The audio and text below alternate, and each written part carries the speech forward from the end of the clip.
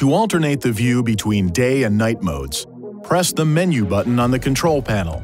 Touch Settings, then Screen, then Day-Night to choose the desired mode. Other display adjustments can be selected from this menu. Touch Display Settings to adjust the brightness, contrast, or black level.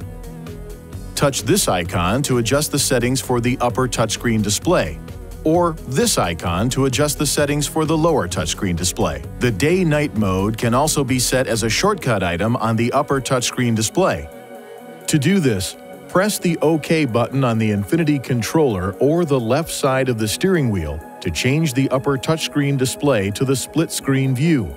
Touch Select Add Edit, Edit Shortcut Items, and Day-Night.